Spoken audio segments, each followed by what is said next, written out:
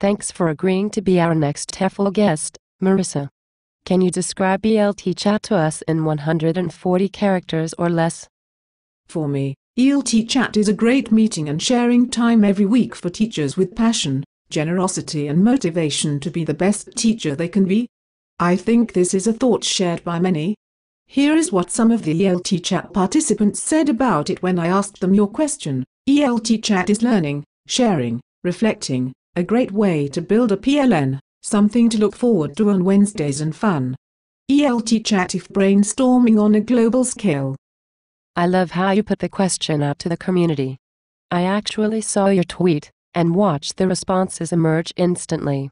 Twitter is a remarkable place to ask a question because of this immediacy. What is your specific role in ELT chat? I am one of the 4 moderators: Shelley Trill, Bernie Wall, Barbara Hoskins Sakamoto and Sean Wilder. Are the other 3?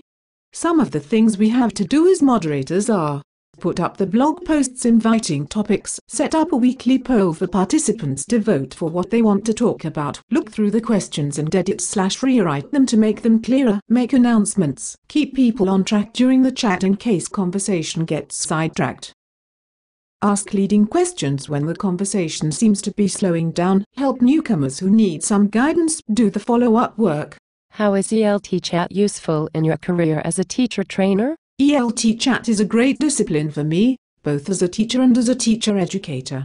Moderating online conversations is no easy task, and it's a great exercise in striking a fine balance between elicitation and dissemination of information.